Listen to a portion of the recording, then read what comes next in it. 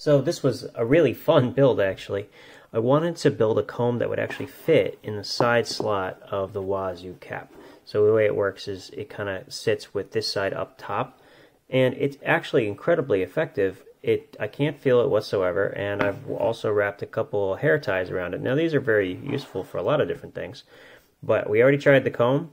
My daughter, my 5-year-old daughter, approves. It's certainly an excellent little addition. So now I can have something that I'm actually going to use on a regular basis. I can't tell you how many times I've forgotten to comb or forgotten to brush my 5-year-old's hair, and this is going to cover a couple of bases. Along with the bobby pins here, I think we got a pretty good start. So hopefully more videos coming on the Wazoo cap in the near future, but I really like just this little setup here. Hope you enjoy it as well.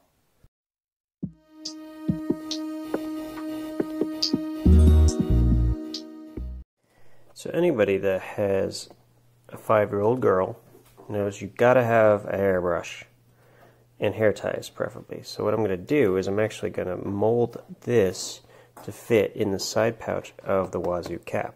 So first thing I'm going to do is heat up some water. We'll wait till that boils. And then I'm going to actually mold it, and then I'm going to cut the comb so that it actually fits.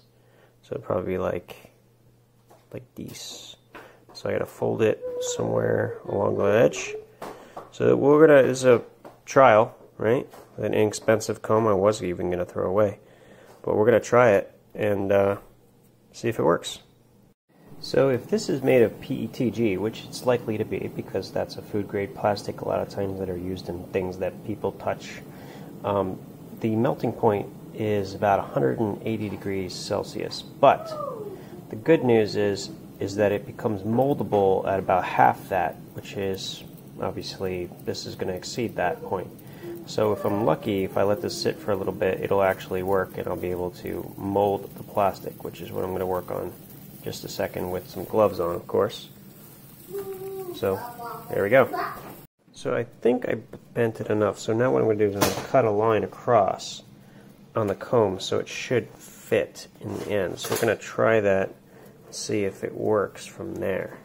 Now I clean this whole but only my friend who is mean.